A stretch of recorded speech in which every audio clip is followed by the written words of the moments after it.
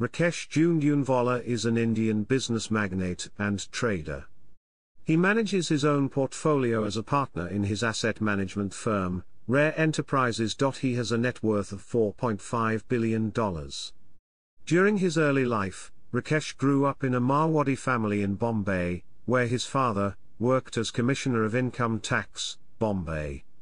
His family belonged to Jhunjhunu.He graduated from Sydenham College and thereafter enrolled at the Institute of Chartered Accountants of India.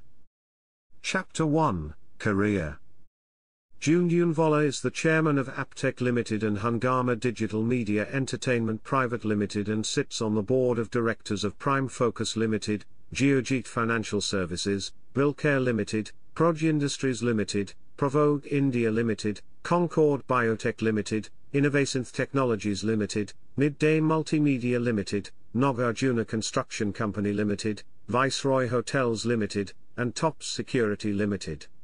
He is popularly referred to as the Warren Buffett of India, and the King of Bull Market. Jhunjhunwala invested 26 crore in A2Z maintenance, increasing his stake in the company by 3.57% to 23.2%.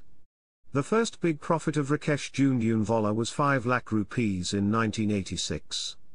Between 1986 and 1989, he earned almost Rs 25 lakh profit. As of 2020, his biggest investment is in Titan Company, which is worth 4,758 crore.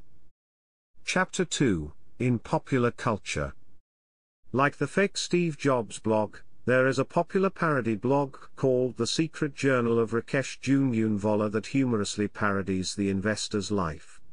On the 7th of June 2012, the authors were revealed by the Economic Times to be two people. For the first year, Forbes columnist Mark Fidelman, and for the remaining years, author and writer Aditya Mughal. In the web series Scam 1992, actor Kavin Dave played a role based on him.